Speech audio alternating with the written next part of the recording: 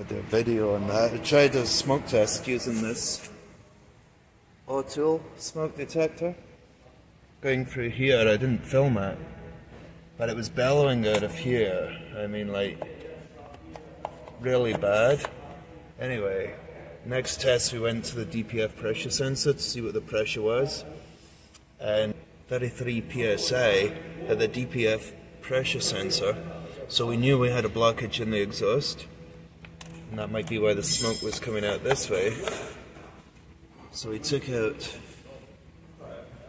the air fuel sensor out of here, and it runs. It won't run at all without that. So it's an interesting one though.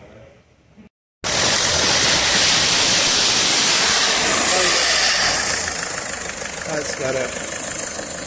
That's fine. So at least we can drive it outside when you get a chance and do the terra clean outside. We won't bother, we'll just give it to him back like that.